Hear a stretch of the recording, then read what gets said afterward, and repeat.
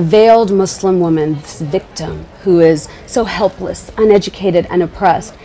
There's really nothing sexier that you could put on TV. I really don't think they want to let that tagline go. They don't want to hear about, I mean, I'm not the only modern Muslim woman. I think a lot of people are getting distracted with the Stormy Daniels story because of the porn star, the glam. But the core of this story, what it shows us, is that Donald Trump is blackmailable. And I want to reiterate my call to GOP and Republican women that it is time to get out.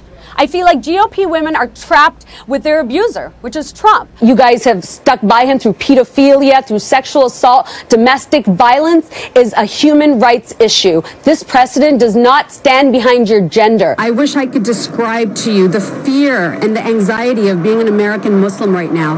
This ban is completely illegal. It's unconstitutional. It also appears as though the NRA's solution to everything is more guns. Their solutions to school shootings is to, arm the teachers. Their solutions to domestic violence is to arm the victims. So it just leads to more violence and more gun sales. I don't know why I have to pay for men's Viagra or penis pumps. And I really want to quote civil rights icon Fannie Lou Hamer here, who very famously said, "Nobody's free until everybody's free." And let's be very clear, in 2017 America, women are not free. This week, really, Fox Network tried to kind of act like they are the network that cares more about sexual harassment, even dragging Hillary Clinton's name back in the mix. But the fact that the week ended with this bombshell about O'Reilly, $32 million was paid. I mean, what did O'Reilly do to warrant such a settlement? What is really important for viewers to understand is that Dhaka is not Kabul.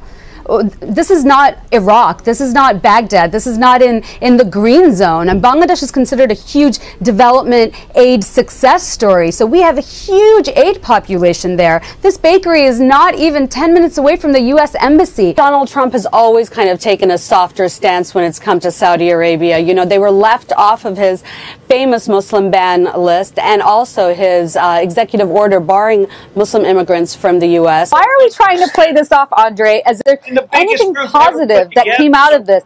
Can we just say that at the end of the day, the president had a perfect opportunity to speak out against white supremacists and white supremacy, and he didn't? It's not enough.